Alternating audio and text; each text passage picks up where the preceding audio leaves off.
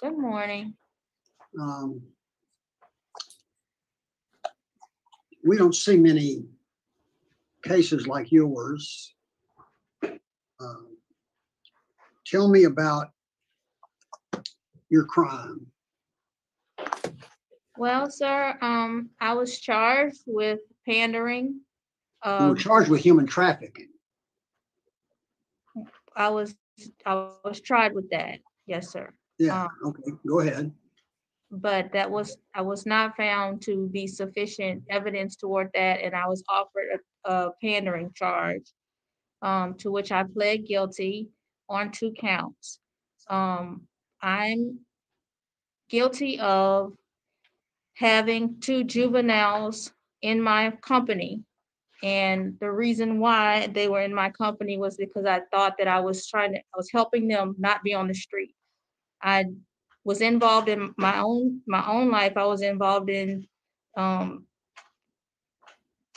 the sexual business, and I had no way of knowing out of it for myself, let alone to help them out of it. But I did not feel like I should have left them in on the street and then with the baby. They had a 3-month-old baby. So according to what I thought to do then, which was criminally negligent, that's why I'm here. Um, but you uh, assisted them in pursuing prostitution, right? Um, they used my laptop. They had acquired the means through me to continue to do what they were doing. Okay. They were doing it before they met you. Yes, sir. How'd you meet them? I was introduced to them by my co-defendant, who at the time was my boyfriend, my living boyfriend. Okay. You still have a relationship with him of any kind? Absolutely not. Um, what would your what do you think you'd do for a living if you were released on parole? Well, I was already working on music. I write music. Since I've been incarcerated, I've written over 300 poems, which I plan to publish, and continue with my music aspirations. I also will be doing some homework, some sewing things at home. But I receive full Social Security benefits, and Why do you receive Social Security benefits? well, for my physical disability and my mental disabilities. And what, if I may ask, is your physical disability? I have a combination of fibromyalgia, scoliosis, arthritis, and sciatica. Um, Tough to be a sex worker with all those conditions, isn't it? Yes, sir. It was. Um, and what mental condition? I have some emotional disturbances, PTSD, anxiety, and depression. Emotional PTSD from what period in your life? Um, it wasn't from my military service. It was post military service, kind of several abusive relationships, and probably a little bit of Katrina. You were in the military? Yes, sir. What branch? Army National Guard For how long? from 1994 to 1998. And what was the nature of your discharge? It was honorable discharge with conditions. Good. Thank you for your service. Thank you, sir. You wish you'd stayed with it? Yes, I wish I had gone active duty. Yeah, well, that's what I meant, I guess. Because I would have gotten more from it. Were you using drugs or alcohol during the period of time that you committed this crime?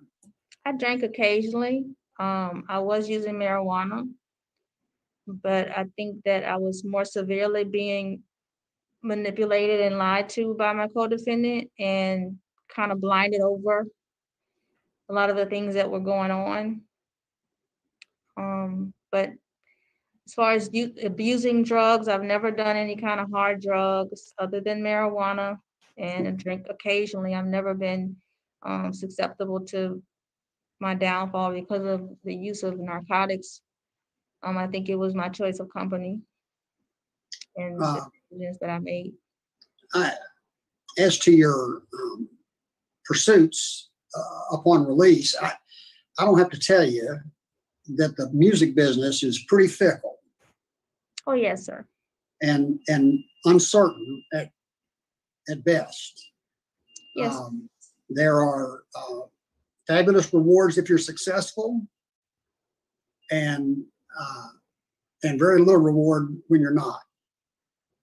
So, are you receiving enough in Social Security disability benefits to survive?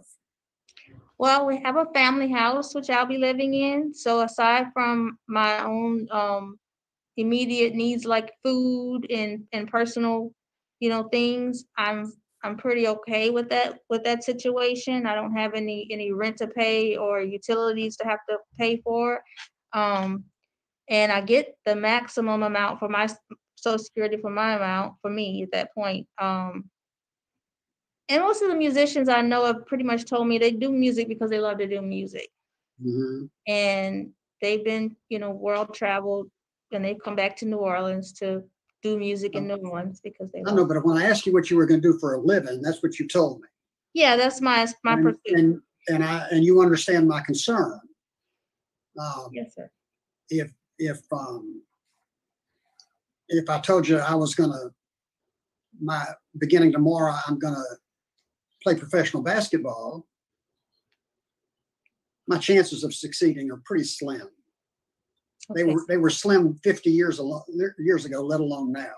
Yes, sir. So I'm speaking of the odds. You may be the most talented musician I've ever heard. You may be the best songwriter, best poet. I don't know. We have no idea about any of that. But statistically speaking, the odds are against you. So as long as you're going things with your eyes wide open, I think that's important. Who else lives in the family home?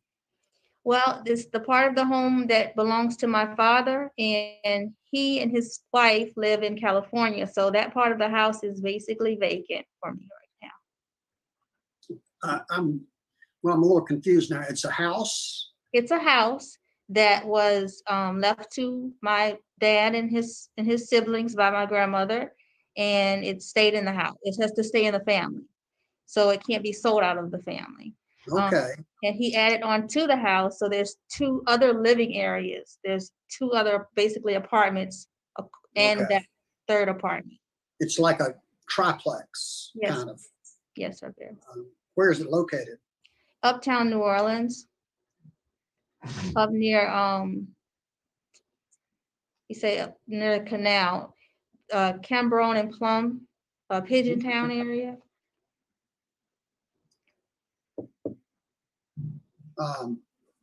How far did you go in school? I graduated high school and I have some college. Good.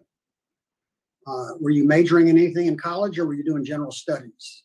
I had attempted a general major of a combined major of marketing management and information systems, and I kind of veered away from the computer programming and into the marketing. Now, when I would choose to go back to college, I would study English and psychology.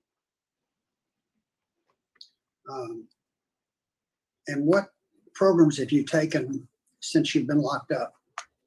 Okay, so I've taken my reentry. I've also taken substance abuse and I'm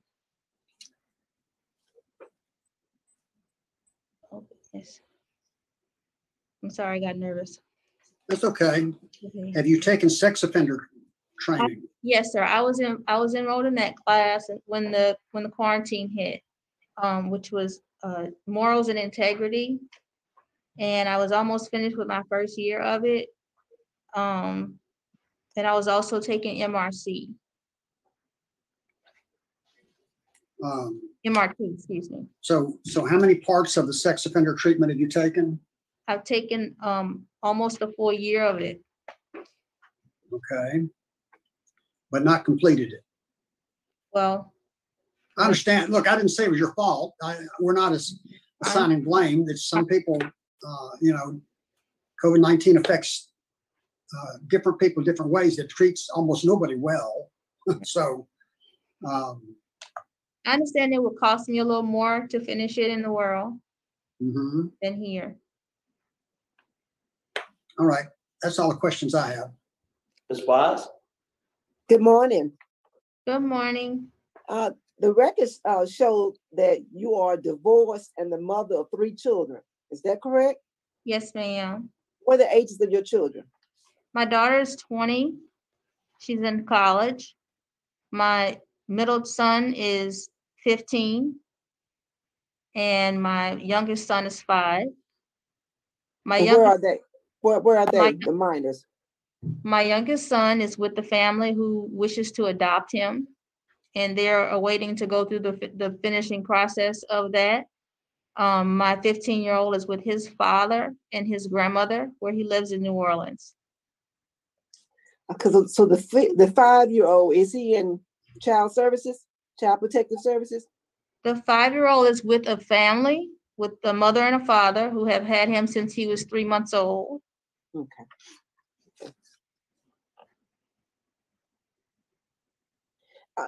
Tell me about your write-ups. Have you had any write-ups since you've been down this time? I have had no disciplinary actions. I had one write-up for an incident I did not know was wrong to do. When I cut my hair, I naturally flushed it down the toilet and it got caught in the drain. So I got a pink slip and a stern warning about flushing things that don't go down the drain. When was that? That was at Hunt's. You remember the date?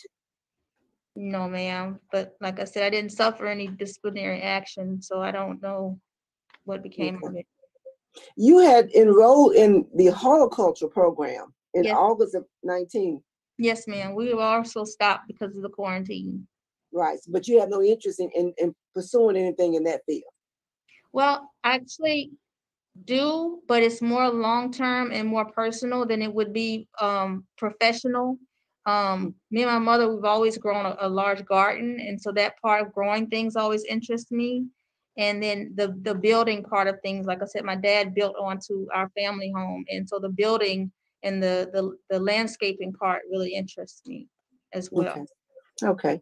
I do want to inform you, as a part of this process, that we make contact with the victim. Should the DA going to be speaking, and your victim is opposed. Well, your victim's mother is opposed to your release, and she indicated that her daughter is still dealing with the toll of the crime. Can you speak to that?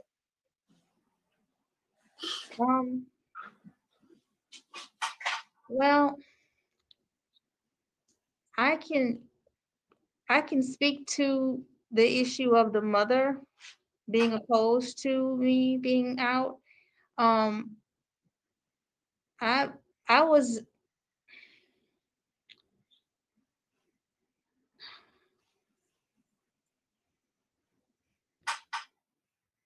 was more against what I was doing than it ever came out to be known.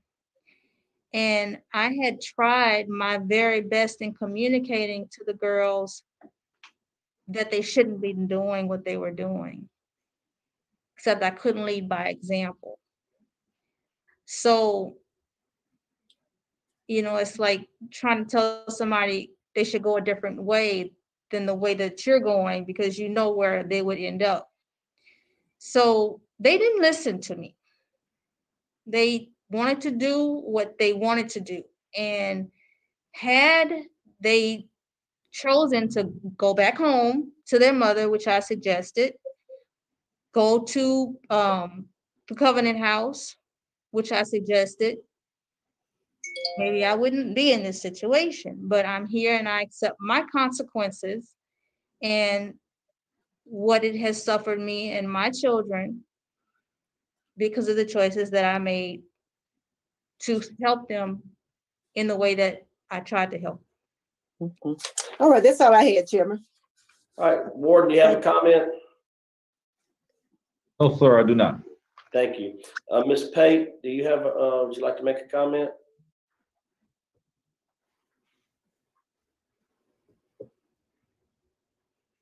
You're muted. Can't hear you, Ms. Pate.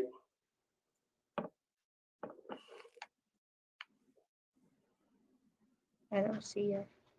I don't see her either. I see her name, but she wanted to speak, so I guess. All right.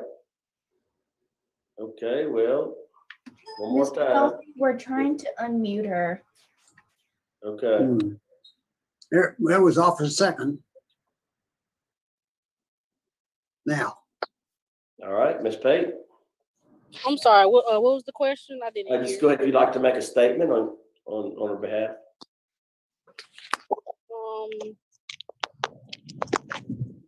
Yes, I recently found out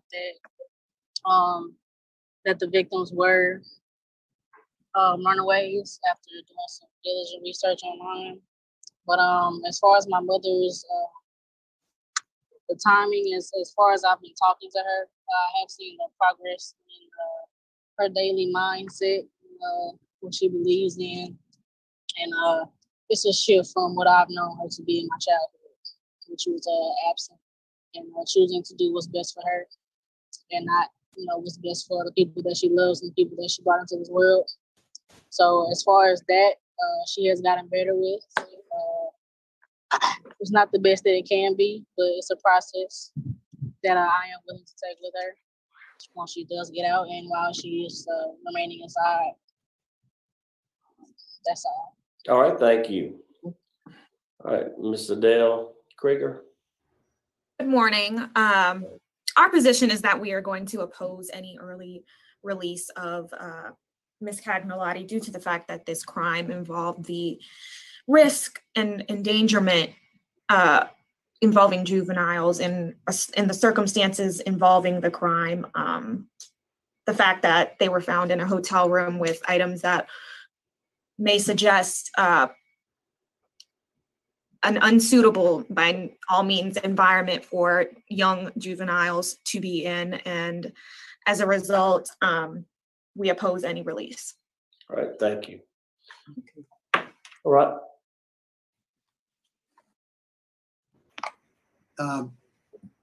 Can you tell me how old the victims were, Ms. Krieger? Yes, I have in my report that one of the juveniles was 6 years old at the time, or no, 9 years old at the time, or 6 years old. Date of birth 8/28/2000. And then another was date of birth 1/21/2000. Well, 16. 2000 wouldn't make them 6 or 9. What?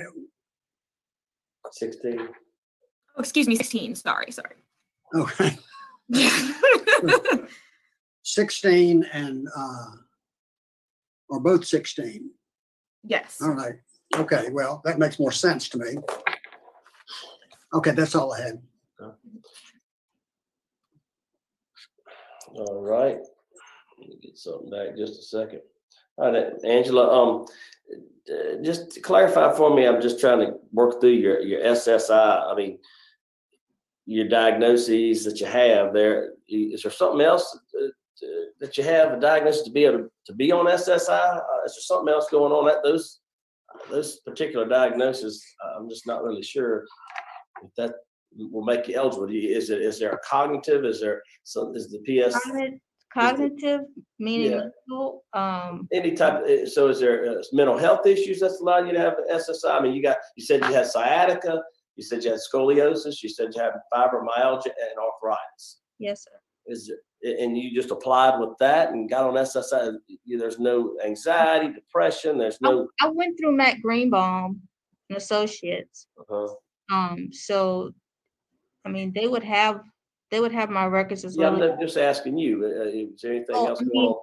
Those are the issues. Those were my main issues, was my physical disability, but I also have my psych records to back up what goes on with me.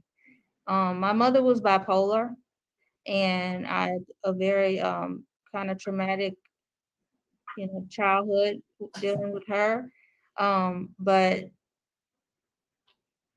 I try to remain, conscious and emotionally balanced, but I still have to, I still have to see a psych, and I still have to take some medications to Right. help with that. So that plays into, because you get around. I know you have those diagnoses, but you get around. I mean, you can walk around, you can function, all your activity of daily living, you can do what you need to do, right? Yeah. And if you put your mind to it, and you exclude negative factors. Right. But I mean, from a physical standpoint. Oh, from a physical standpoint, if I have the means and the ability to sit when I need to sit, stand when I need to stand, those were my basic limitations. Not to reach and bend at the same time. I get a lot of pinched nerves. So, it's moderation and listening to my body. Right. I can pretty much do whatever I need to do. I could cut grass, I could keep Right. it clean. Right. With those diagnoses, you should be able to do pretty much anything you want to. What is, would you like to make a statement on your behalf? I would just like to say that to all those, opposed, and to all those for, my release, I have grown. I have appreciated the time that I've been here, and I have definitely learned my lesson and understanding what decisions I would definitely make differently. I've had time to mature and grow as a person. And either way, it's okay. All right, thank you. Panel prepared to vote? Yep. Mr. Keith Jones.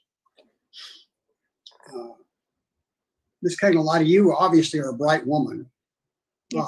And I think you can achieve a lot. You might have a brilliant career in music. I don't know, but you pled guilty to pandering, and all you could tell us today is how much you were trying to help those girls. And that's not what you pled to. Your victims say, at least one is symptomatic and doesn't know if she'll ever get over it. He's got the floor. And so my vote today is to deny your parole. That's fine. Miss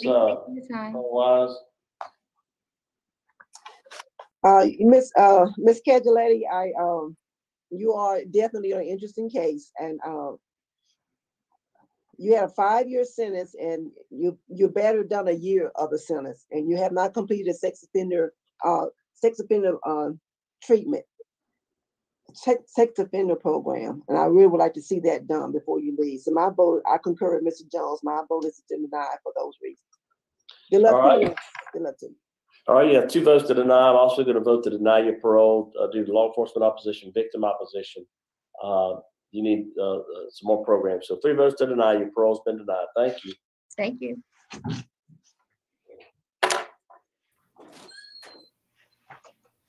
You kind of saw how quickly her tone changed when she saw the denial was coming in.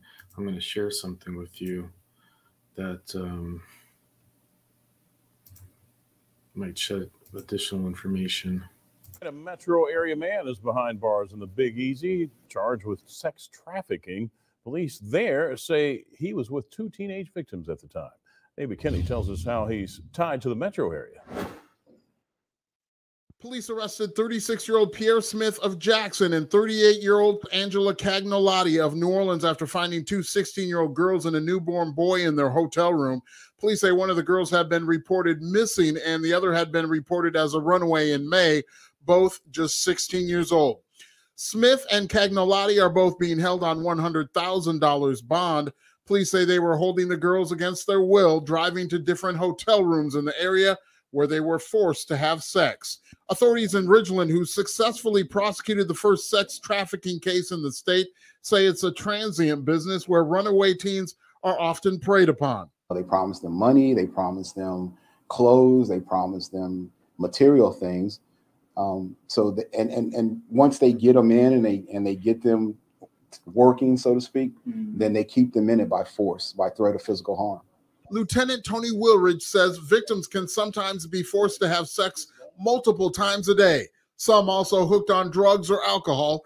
Escaping not always an option, but law enforcement give this advice to sex trafficking victims. Do the best you can to get to the hotel management lobby and ask to use the phone. Be very discreet about what it is you're doing, because these individuals will harm you. In Ridgeland, David Kenny, 3 on your side. And that's a very different story, right? It was pretty incredible. I thought how I was, it was interesting hearing. I was kind of like, for a second, like, okay, maybe there's misunderstanding. She's well spoken. She has 4 years in the National Guard, and they don't really get much out of the questions. The assistant DA speaks. We've seen her before. I really like her. She wasn't, I guess, prepared, you might say, when she mentioned the age. I was like, that's not right, because I already done the research. But it's great that she shows up, and I really do like her. Although I think she's moved on to a private firm. I'm not 100% sure.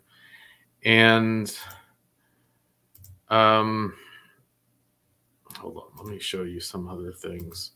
But I think my takeaway was just how well she was at masking her, making herself seem innocent. And like, she kind of did nothing. She was in the business, but they were just staying with her. And then when she gave her finishing speech, it was like ridiculous. It was like, oh, I tried to give them advice, but I couldn't. So, it's I suggested that they go home, but and I wouldn't be here if they had, and it had an effect on me and how I tried to help them. She literally, like, that, it's not that, like, she actually believes that she tried to help these two 16-year-old girls. Now, the baby, I believe, was the child of one of the 16-year-old girls. 2 16-year-olds and a newborn. I believe the newborn was the child of the 16-year-old, not involved in any of this craziness.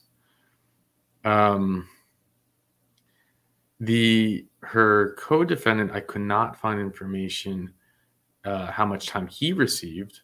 I asked Richard to see if he could find a parole hearing for him. If we find it, we will put it up. But they ended up finding them because they found these girls at a street corner. And they were also notified that they were missing. I'm not sure if these are them or not. But yeah, they were notified. Let me see where it was.